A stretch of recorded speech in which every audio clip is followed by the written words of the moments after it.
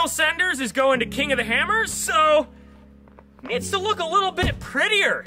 First, we'll fix all the stuff that we broke last time we drove it, and then we'll throw this shiny new body on, and then go to King of the Hammers and send it.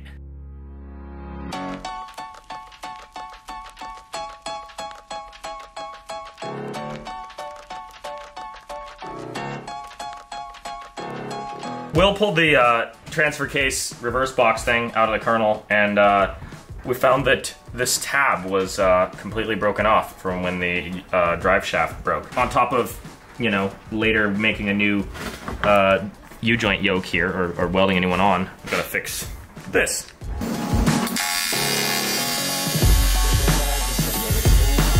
I forgot it was magnesium when I started welding to it. Welding magnesium with aluminum filler rod probably isn't the strongest, but yeah, no. Well, that mount is no more. It's been years since we built this thing, and we get a lot of people asking what this is. It's a chain case from a Yamaha Apex snowmobile. The reason is just it was easy to find, and I know it can hold the power, and it has reverse. That's the whole point of this box, is just to have reverse. So you can see all the gears are there. I had to take it completely apart to get out this shaft, because I welded this U-joint yoke to this shaft, and now I need to weld something else there. I've come up with a plan, and I am gonna be able to replace these crappy, like, tractor U-joints with some nice CV joints from one of the spare or broken rear axles that we had for this thing.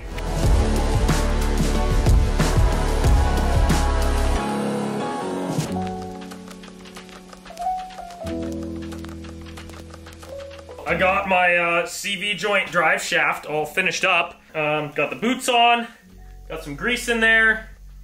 Now, time to see if I can finagle this whole thing in there.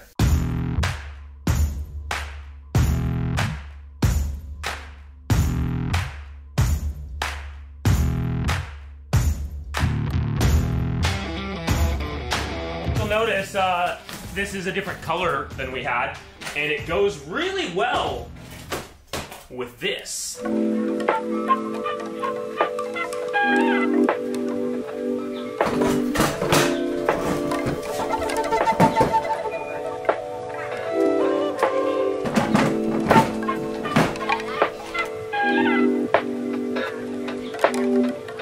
Final piece of the puzzle here. Key. Vroom, vroom. What, it doesn't turn? What? I want my money back.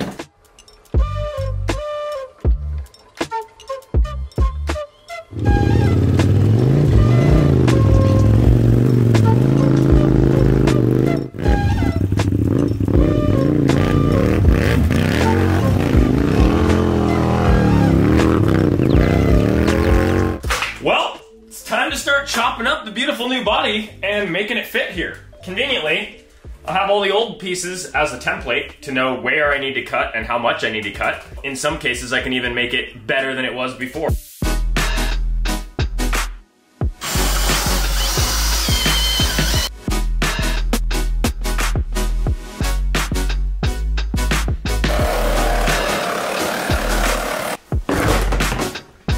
Trash cans, maybe overflowing.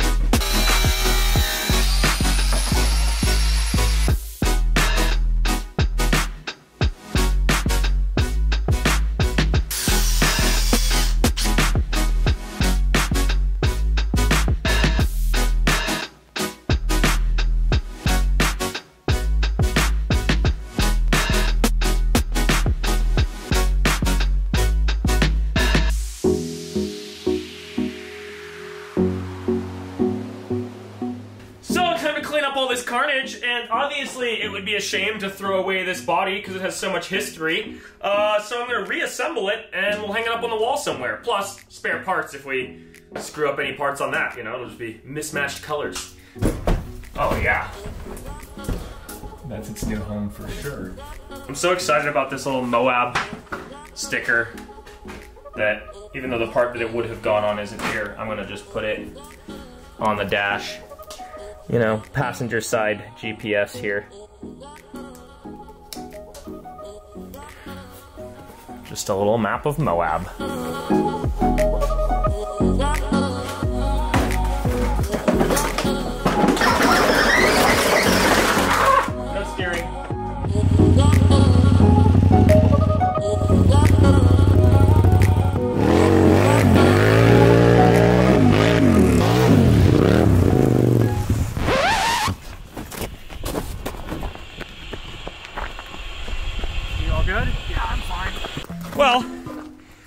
typical Ethan fashion, you know, I rolled it already, so that was good.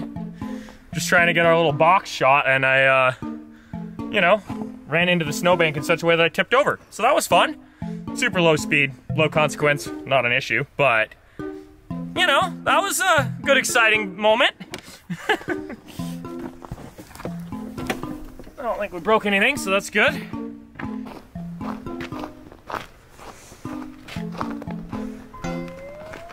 Seems to be all good. Man, I really love this color though. It just looks so good. And I'm glad I didn't screw up the plastics. I immediately rolled it. Time to see how the Colonel does in some deep snow, but we also got the Camaro going because we're taking that to King of the Hammers as well. We're gonna rip around with all three of them and have some fun.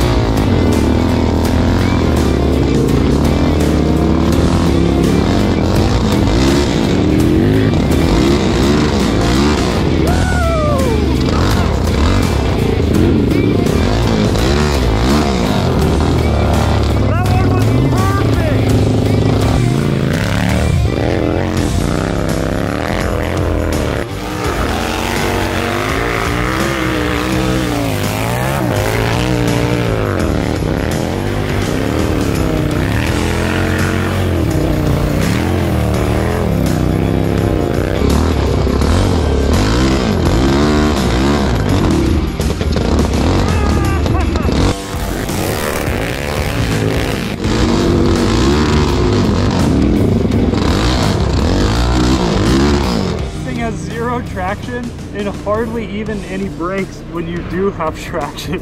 I was so close drifting to Ethan that when I could tell that he was going to slide out and go up, so I turned the other way and just tapped the brake just enough to initiate the drift away from him. That was a close one. And if any of us, this is so much wider, I think if someone's getting tipped over from a collision, it's me.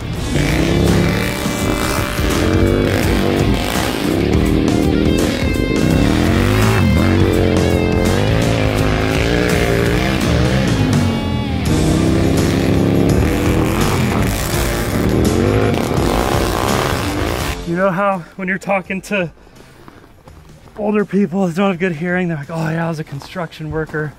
All those years of the sounds just wrecked my hearing. For me, it's just gonna all come down to this one moment. It's that one day where I was trying 360 drifts over and over again in the Camaro, which is why I can't hear anymore in my 50s. With these, this, and look how much padding is in here. It is just not cool. We need to put some kind of muffler on there. But that was sick, dude. Surprisingly, that thing feels smooth. You hit these giant bumps and it just like takes it. When we long travel that thing and fix the steering and make it a little quieter, beautiful things are gonna happen. We have randomly selected the winner for the Banshee. And rather than tell everybody who it is right now, we're going to get this thing all shined up, and then we're going to track down this person's friends and go surprise them with the Banshee. You know, maybe meet them at some sand dunes or a, you know, off-road park. Their friends take them there, and they're like, hey, let's go riding so-and-so. And then they just, you know, see us ripping around on this on the trail, and then we're like, hey, this is your Banshee. So we're going to do a whole thing about it. But the point is, we've selected the winner, we're giving it away, and now we just have to do all the logistics of making that happen. And you know, a few more little tweaks on this. We want it to be running absolutely perfect. We just put new Wiseco pistons, rings, and gaskets in it, so that's all good to go. We're gonna get some fresh carburetors on there. Just little things that we didn't get to when we, you know, rebuilt everything else. Because we don't want anyone to have problems with it when we give it away. Oh, and we have the new Fox shock on the rear. You can't really see it, but it's super minty. So now it's got Fox shocks all the way around. It's a beast!